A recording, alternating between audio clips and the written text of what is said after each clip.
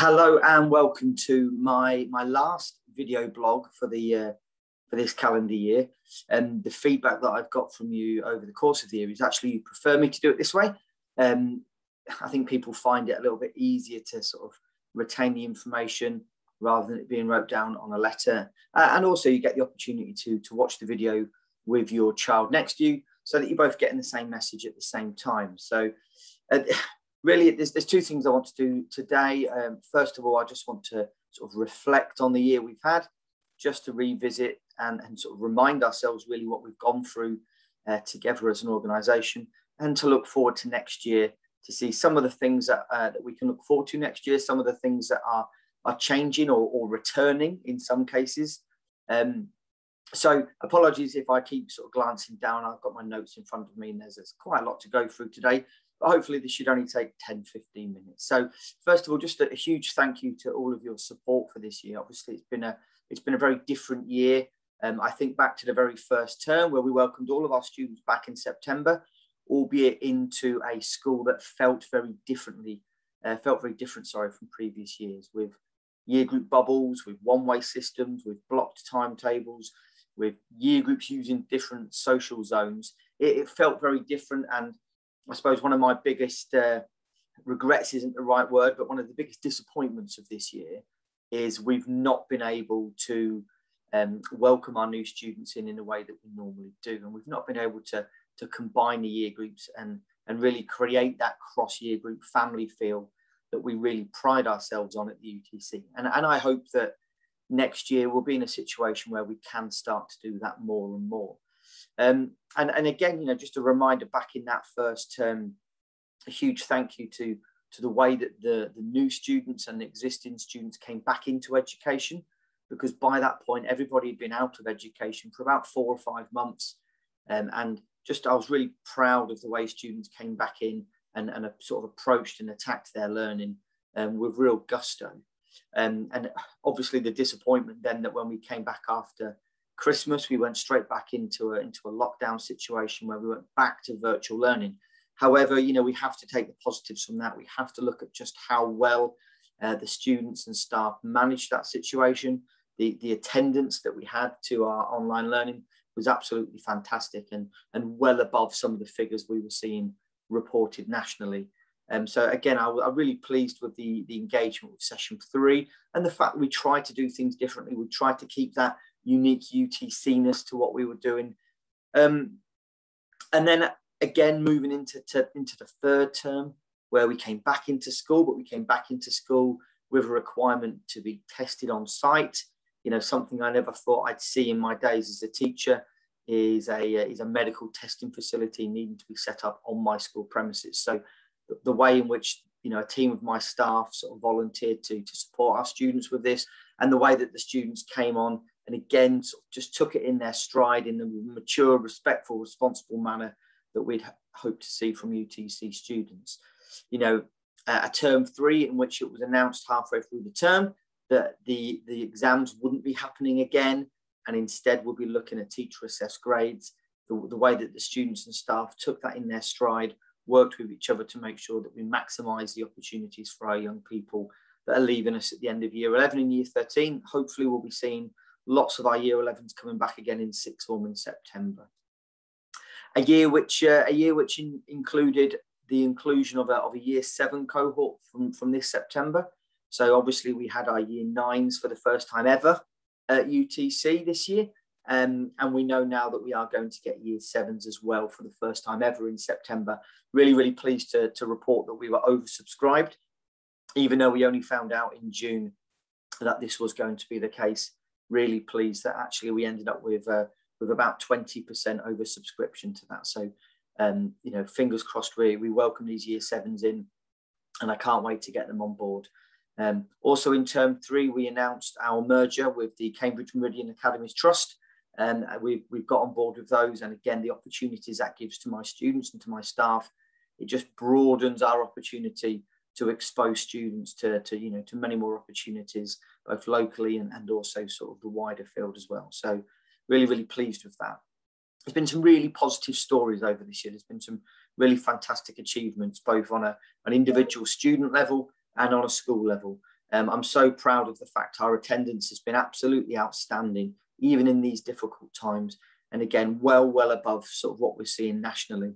You know, our attendance for students has hardly dipped at all compared to previous years. Obviously, there have been, you know, sad situations where year groups have had to go home, but actually compared to other schools locally and nationally, as a UTC, you know, we've barely seen that. You know, I'm aware of other schools where almost every week they are being impacted by this. Now, you know, fortunately, we can probably count on two hands since way back in September, you know, that the impact this has had on year groups. It's never great. It's never an easy decision when we have to make these decisions, but ultimately we hope it's keeping these young people safe and keeping their families safe. Other positive news stories, way back in term one, a team of students from the UTC took part in the National Royal Navy Engineering Challenge. And I'm so pleased that we ended up winning the whole tournament.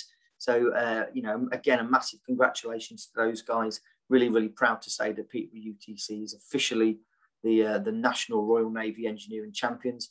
And very recently, only a few weeks ago, a team of sixth formers took part in the Callisto Moon-based Challenge. Again, another national challenge run by the National Department of Science and Innovation. And we were very unfortunate not to win that one, but we did come in as runners-up. So a huge congratulations. And again, this is testament to the students' commitment to these STEM subjects. You know, this is what we want our students to be able to achieve. These are the types of things we want our students to have exposure to. This is why you come to a UTC. And again, one of the biggest disappointments of this year is the fact we've not been able to do lots of this stuff. You know, in a typical UTC year, these sorts of things are going on all the time. And it's just a shame that the opportunities for our students have been limited this year, but let's hope next year we're able to go back to what we do, and hopefully we can win a few more trophies. Moving on to the summer, there's a few messages from our welfare team that I'd like to pass forward. Please do look at our website over the summer. There's lots of resources in regard to welfare support. There is a whole section on the website. So if at any point over the summer you do need some support, please do look at our website, because there's lots of links to the various services that you can use. Likewise, if you are the parent of a student, of a child with free school meals, the voucher scheme is carrying on over the summer. And again, we'll be in touch to talk about how those vouchers can be claimed. And the Key Stage 3, 4 and 5 bursaries, that window is now open for September. And again, there's a section on the website there where you can fill those bursary requests in. And that can be from anything from transport to uniform to any sort of equipment needs. All the criteria for eligibility is on the website. And again, that is available from students right from year 7 right through to year 13. So please do have a look on the website and see if you are eligible for that. Reminder again, over the summer, we've got our results days. So for year 13s, it is the 10th of August, and the school opens at 8 o'clock and will stay open until about midday. And for year 11s, that is the 12th of August, and we open at 9 o'clock. And again, we'll stay open until about midday to give out those certificates, to be on hand to provide careers advice and support, and to celebrate with you, you know, hopefully some fantastic outcomes. And I'm sure, knowing the two amazing year groups that we've had in 11 and 13, that will absolutely be the case. You know, with regards to the summer, you know, of course, I want people to relax and recuperate, but at the same time, there's a real need for students, where possible and where appropriate, to sort of keep their minds active, keep their minds ticking over. For our year 9 and year 10 students, you know, they have got the TASMI details. That's English, Maths and Science revision that they can do over the summer. The details for how that works, how you log on, your login details, that's going to be provided very shortly with your end of year report. So students will be still bringing an end of year report home this week, and attached to that for year 9s and 10s will be how they can access TASMI over the summer.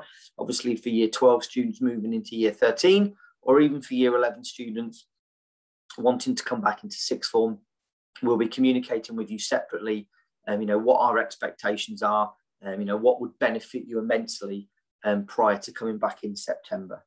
A couple of things that were bound to change as we come back in September. We hope we come back into a world where social distancing, where face masks, where our one-way system, where all of these things are removed.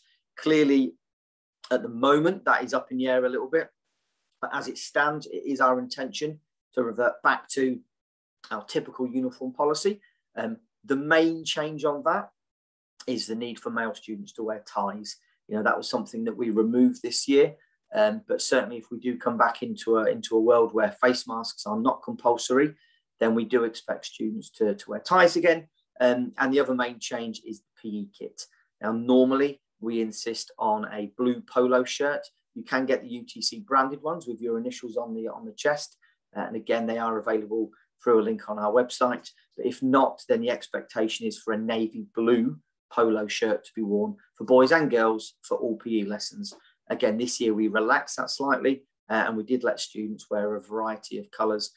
We go back to the requirement to wear blue polo shirts in September.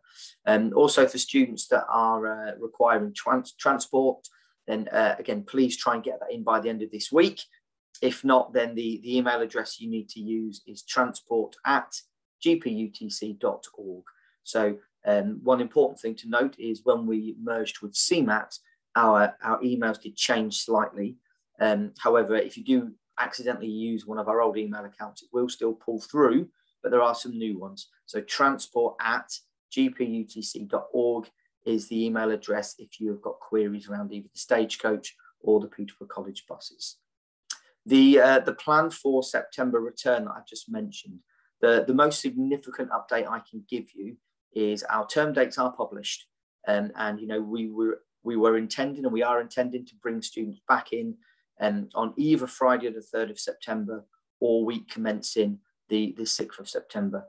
The reason we are not at this stage in a position to tell you what that first week looks like is you've probably noticed that last week the government decided to announce that schools again are expected to test students that give consent twice in the first 5 days of their return. Now, obviously, we'd not planned for this. The testing site that we had in school has been disbanded. So myself and my vice principal, we need to get our heads together and we need to look at how this is going to work, when this is going to happen. We need to look at how we can communicate with you with regards to gathering consent if you want to give that. Again, consent isn't compulsory, but for those that give consent, it's how we get these students in and how we get them tested. Therefore, what I will be doing is communicating with you again sometime during the summer holidays. It will probably be week commencing the 9th of August. It will probably be around the results day week that I'll be back in the office full time for that week. And I'll be communicating out to you what that first week looks like. So please do watch this space. We will be communicating with you what that looks like. But again, despite that, our term days will stay the same. There may just be some flexibility around the first couple of days in terms of how many students that we need to get into test and how we actually manage that in a safe manner. We do have some staff leaving us this year. We have got Emma Hollywood, who is our business teacher and also one of my head of faculties. Emma and her family are relocating back to Ireland. So again, I know we're going to do a little something for Emma on Friday, but I'm sure you will share my wishes for Emma and her family in their new adventures back over in Ireland. And I won't name them, but we have a number of new staff joining us in September. And the reason I won't name them is because we've got 9 new staff. We've got a whole new year 17. We've got some new science teachers joining us, but we've also got a couple of vacancies still. So these guys are going to join us all in September. So, it's really exciting as the school continues to grow. For the first time ever, we are going to have over 400 students at the UTC. Now, when I took over as principal 3 years ago now, we had 200 and something students. I'm really proud that in 3, God, it feels like 3 short years, we have doubled the amount of students that we've got on roll, and that we are confident by September next year, we will probably be at capacity and oversubscribed in nearly every single year group. And again, that's a real testament, not just to the work that the staff have done in getting us there, but very, very much so to the students that have helped us on our journey. I'm very, very proud every day of the students we've got at our school. And I'm really, really pleased that we can continue to support them next year. And hopefully, certainly for students that joined us new this year, they will really get to see what a UTC is about. And again, you can see down the side of my screen now, all of those amazing sponsors and employee partners that we have, who I know are chomping at the bit to get in and see our students.